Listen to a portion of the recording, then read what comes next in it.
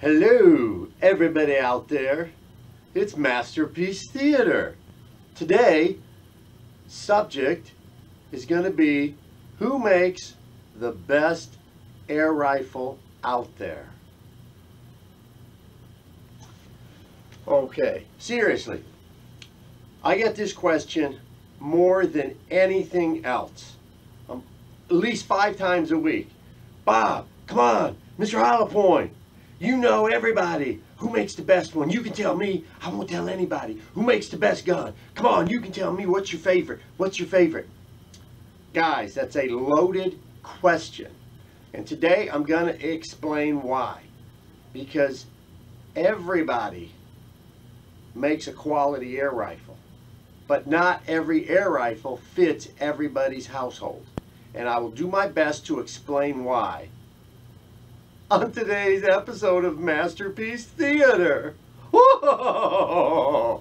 So with that being said, I will go over the points that over the past 15 years working in my little peedly brain is what I try to tell folks when they ask me who makes the best air rifle. So what we'll do is I'll try to put the points up here on the old note paper, and hopefully this will help you out. I don't want to step on toes. I'm not trying to burn bridges, but you'll see as we go through why that's a very difficult question on who makes the very best air rifle. So follow along, will you? Oh, P.S. there will not be shooting in this video. So follow with me on who makes the best air rifle. Okay? And we will try to cover these points, and I'll put them up here as we go along. Okay, the first thing I ask guys when they say who makes the best what, my first question is air source or air supply. Number one. Okay, doesn't make a difference how much money you have. If you don't have a way to fill the gun, you're SOL. Okay, and follow my reasoning. Regardless of how rich you are, Mr. Howell. Let's say you decide to get an Extreme with a 4,500 PSI fill. Okay? You live in Alaska. You live on the Hawaiian Islands. You live in Fiji someplace where you don't have access to get a carbon fiber tank filled all the time. You will not be pumping 4,500 PSI with a hand pump. Even though it says 5,000 PSI fill, unless you're the Hulk or Thor, it's not going to happen. I'm being realistic. Okay? I'm a guy with asthma. Even when guns were 3,000 PSI fill, by the time I got down to 3,000, I was already hitting the inhaler 37 times like Urkel. Okay? So let's be honest. Regardless of how much money you have, if you don't have a carbon fiber tank, and a way to get that filled on a regular basis, a 4,500 PSI fill is going to be hard for you, regardless of who builds the gun. Okay? I don't care who builds the gun. These are the facts. If you're using a hand pump, you're going to be limited to a 3,000 PSI fill.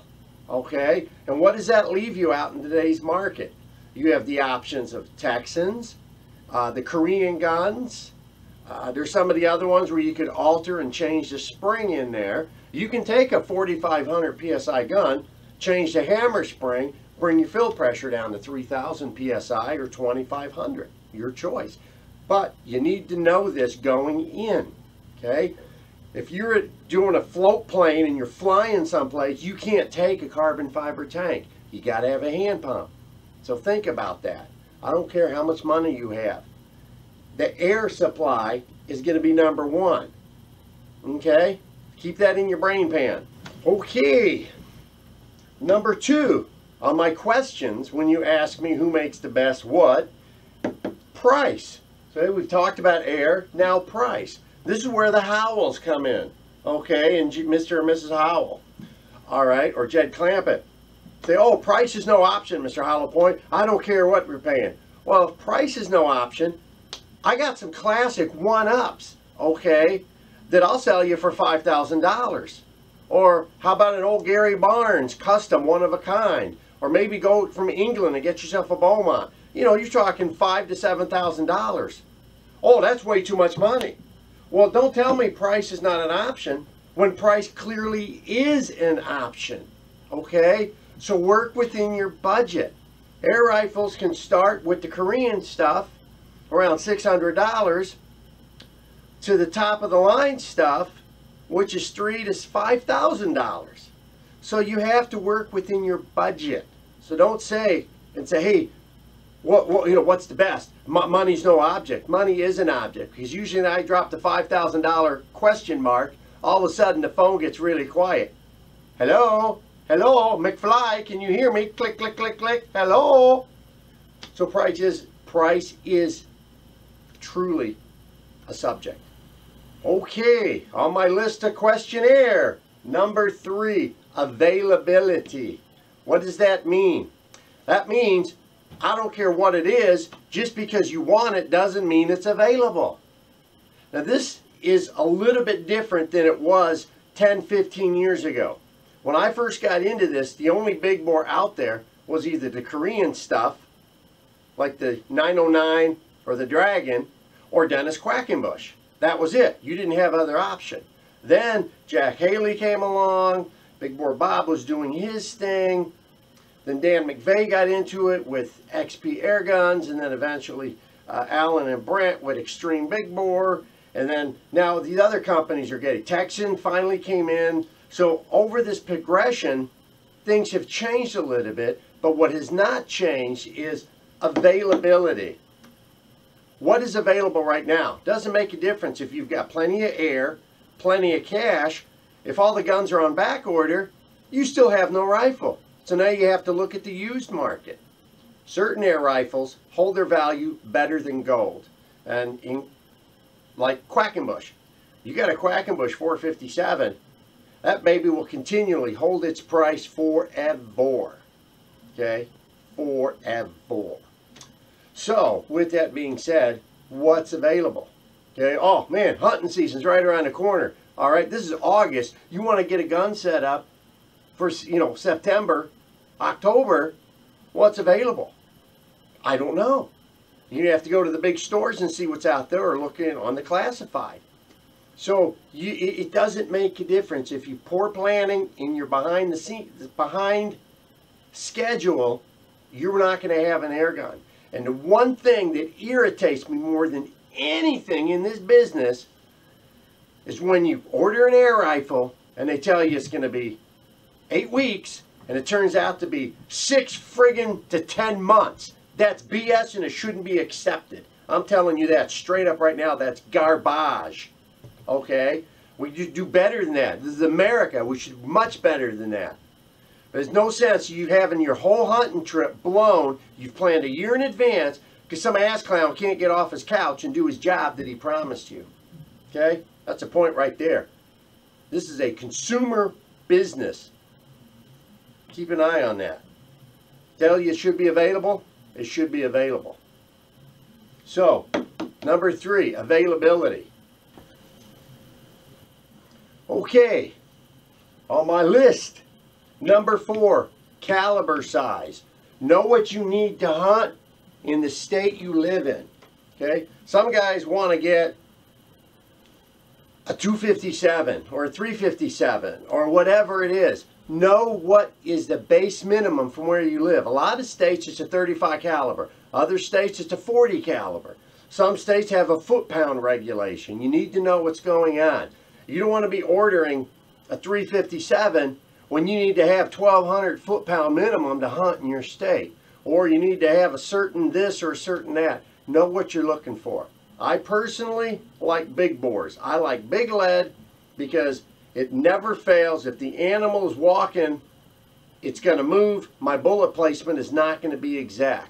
So I'd rather have a big knocking down hunk of monster lead than an itty bitty fast moving teeny tiny that you got to pierce right between them 2 ribs to get right in and take out that left ventricle.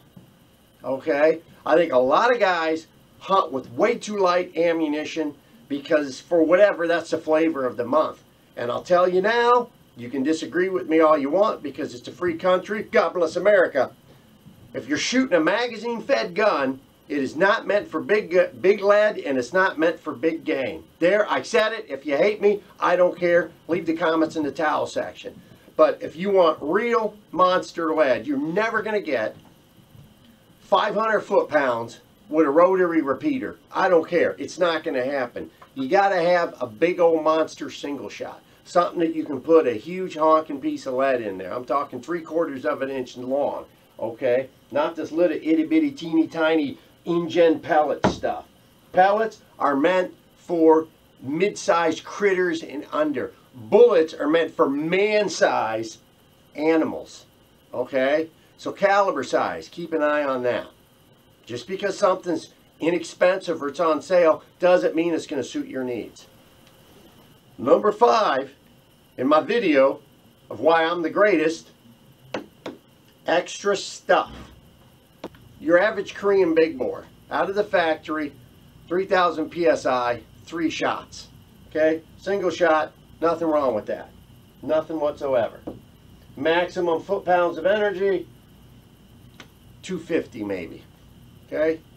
XP air guns, high, low, and medium, 3 to 6 shots.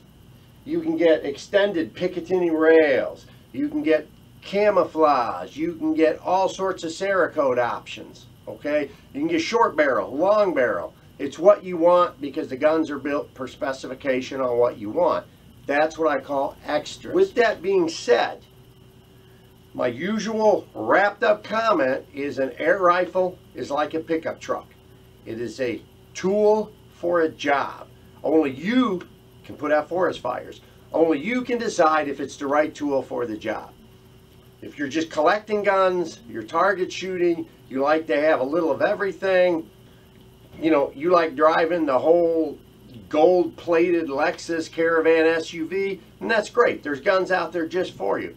If you've got a family of 6, you're living in a trailer home, and you're on a budget working at McDonald's, you're on a budget. You need to go with something that's low end. You don't have the money for all that other stuff. If you can find a low-end Dragon or 909 used at a gun show for $400, that's excellent. Another $50 off Amazon now for a hand pump. Guess what? $20 Weaver scope. You know, for less than $600, you're going to be hunting this season. So it's a tool for a job. That's, you know, all I can tell you. Do you need more shots if you're going to spend all day walking around? You may want to consider something like this that has, you know, Air Force that has 5 shots. So it's a tool for a job, and only you can figure that out. Like I said, just like pickup trucks, you get an S10. You know, you get your F-150, 250, 350, 450. You got dualies. You got tractor diesel for the big loads. You need to figure it out. As long as the gun is built properly, shoots properly, and is accurate, it's a good gun. Okay? I get more guys knocking down deer with 909s that they've had for 5 and 6 years than I do anything else wrapped up. So again, it's not how much you've dumped into it. It's, is it accurate? Are you good with it? And you know where it hits. That's really the key thing. So I hope this kind of brings it into play for you on, you know, who makes the best air rifle. They're all good. It's just some people like wood. Some people want nothing else but to curl up with a nice walnut stock. You're not going to get that on some brands because that's not how they are. Other guys don't care. Some guys want short guns because they're always hiking in the woods and don't want to deal with a 57-inch gun. That's fine. It's whatever you're doing. If you're shooting less than 50 yards at any big game, any day of the week for your entire life, get an 82 cal. There's not a bigger brush buster than my 82, the old 20mm cannon. But if you're shooting 75 to 100 yards, that's not the right tool for you. You're going to want something else. You need something super flat and super fast, you're going to go with a lower caliber, like a 40 or maybe the 357. If all you're shooting is coyotes and small game, get yourself a 257. I mean, it's a tool for the job. Just get the right tool. But remember what I say. How are you going to get air? Okay? Got a lot of friends on the islands, They're still working hand pumps.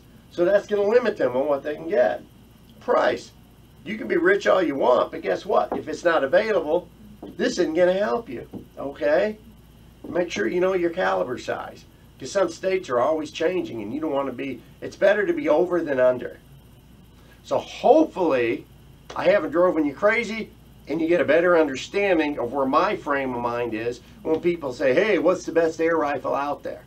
Okay? With that being said, thanks for watching. Watch the next videos. Hope it's more exciting. And as always, if you slip me 100, I'll tell you the truth.